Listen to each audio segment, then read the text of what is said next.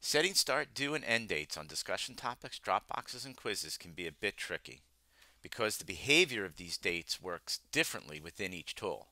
Plus, setting up dates for discussion topics can be real confusing.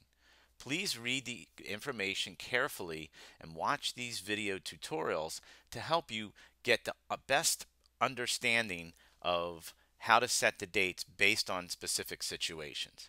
This particular tutorial is going to talk about discussion topics. So here's the bottom line.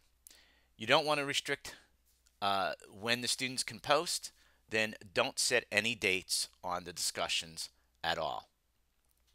If you want to restrict to a date range when students can post and do not want the students to view their posts or other students' posts after the discussion topics closes, set start and end dates via the content discussion area, course content area. So I'm in the course content area here, and what I would do, again, in this particular case, is go to the dates and set a start date and an end date if I do not want the students to see the posts after the date range. Now, because what the start and end date will do is hide the discussion topic, not only here, but also in the submission review area discussions. Now, if you want to restrict to a date range when students can post, and you do want the students to view their post or other students' posts after the discussion closes, then you do not set start and end dates in the course content area for the discussion. In this case, we're going to go to submission review and discussions. We're going to go and edit the discussion topic.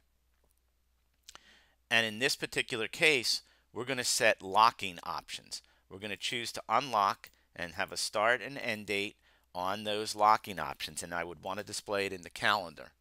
What the locking options will do is it will keep the students from posting until a specific date has been reached, a start date, and when that end date is passed, the students will no longer be able to post to the discussion, but they will be able to go back and review their discussion posts and other students' discussion posts. Of course, if you just want to set the end date, you can do that also. You don't have to set both. So that's the important piece and understanding of discussions. Again, with discussions, you don't want to set any restrictions. Leave the dates alone. You want to restrict to a date range when the students can post, but you don't want them to view their posts after. Set the dates in the course content area. If you want to restrict to a date range, but you want the students to view their posts before and after that date range has been reached, use the submission review and discussion area and use the locking options.